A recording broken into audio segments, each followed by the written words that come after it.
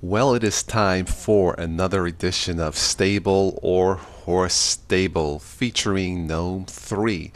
Now, if you don't have a clue what I am talking about, a while back on one of the Tosscasts, I believe it was a Linux 18 Tosscast, I coined a new term called stable or horse stable. Basically, stable meaning an operating system that is rock solid, or horse stable meaning something that is, well, horse doo-doo.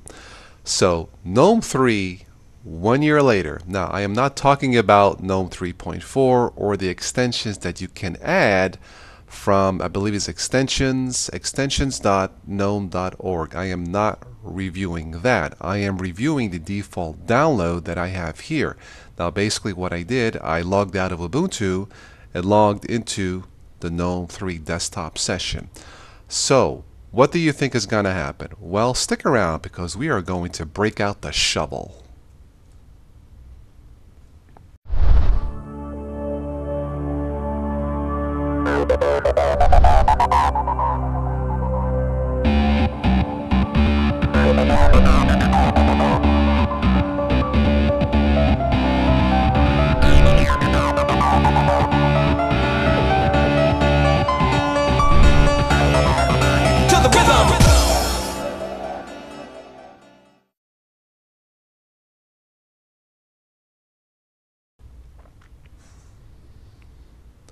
Okay, as you see here, I have the system monitor up. This is Ubuntu 11.10 Oniric Ocelot, GNOME version 3.2.1, and as you can see, I have a dual core processor. Let's take a look at the stable first. I like the clean desktop here. Simple black background, nothing fancy. If you wanted to change this, you right click, change desktop background. You can choose from various wallpapers here, which is nice. Another cool feature of this is the All Settings tab here at the top left, and you can go into System Settings and change this, or change the way in my case, the way my laptop would function. Now this is stable. This is cool.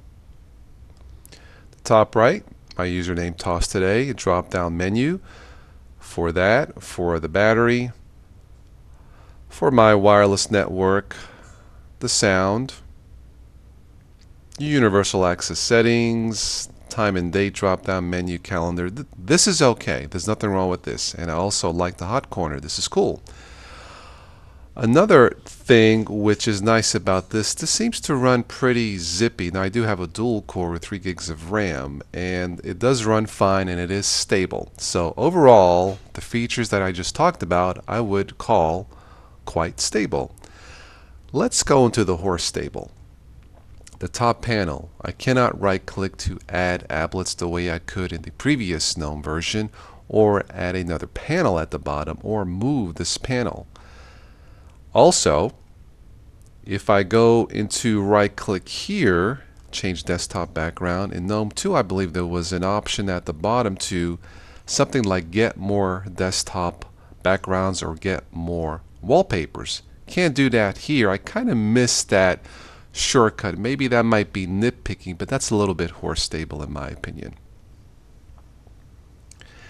Now, this also has a very quirky shutdown menu. 6 steps to shut down my laptop. Let me show you what I mean. Follow my mouse cursor. Step number 1, navigate to Toss Today. Step number 2, left click. Step number 3, navigate down to Suspend. Step number 4, push and hold Alt on your keyboard. Step number 5, hit power off. And finally, step number 6, click power off to shut down my laptop. 6 steps to shut down my computer. Let's break out the shovel on that one, shall we? And finally, this has a terrific, wonderful built-in screen recorder. And I believe the way you make this work is on your keyboard, you push and hold a shortcut function. Control, Alt, Shift, R, I believe, and you are automatically recording your desktop. And it's actually quite stable and kind of high quality. But it doesn't record sound. Now, I had no idea that the Gnome developers really enjoyed watching silent movies. That's it. So, what is my conclusion for Gnome 3, the original Gnome 3? Well, I'm kind of stuck in between. I enjoy using it. It's easy to navigate to or navigate through it. That's stable, but it feels somewhat incomplete, and I really find myself missing Gnome 2. And because it's not as customizable as Gnome 2, then I would have to call that horse stable. And really, 6 steps to shut down my computer? What kind of shoveling mode is that? Now finally, let me say yes, there are extensions and add-ons that you can add from the extensions website to make this more functionable. I am not reviewing that. I just reviewed the default download for Gnome 3, and basically again I just log in and out of my desktop environment. Let me know what you guys think. Have you tweaked this to your liking? Have you downloaded Gnome 3.4? Does it work much better or not really? Let me know. Personally, I miss Gnome 2. That's it. Thank you for watching, and I will catch you in your stable future. Bye.